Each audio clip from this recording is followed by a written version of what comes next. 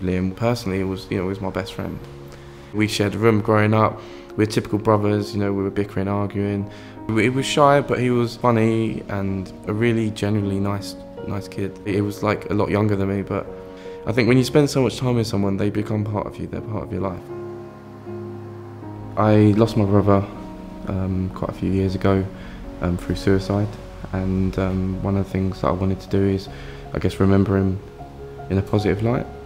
And I was looking for causes, and one thing that really stuck out was Childline, because it gives young people the opportunity to speak out, which is saying that if Liam would have done, he may have made a different decision. He seemed to change quite a lot in his demeanour and his sort of the way he was behaving, and I really knew something was up, and we sat and we had a conversation, and I think the fact that he didn't sort of open up to me really was quite hard to take at the time, and still is.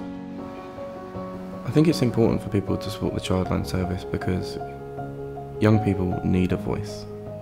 And when I say support, I mean not only with donations, but also sharing, letting young people know that there are other people that care, there are other people to go to, because sometimes in life it's difficult to go to the ones you are closest to.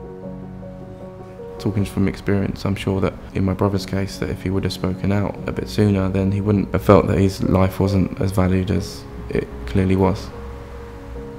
For the majority of the young people that contact Childline, this is their last hope.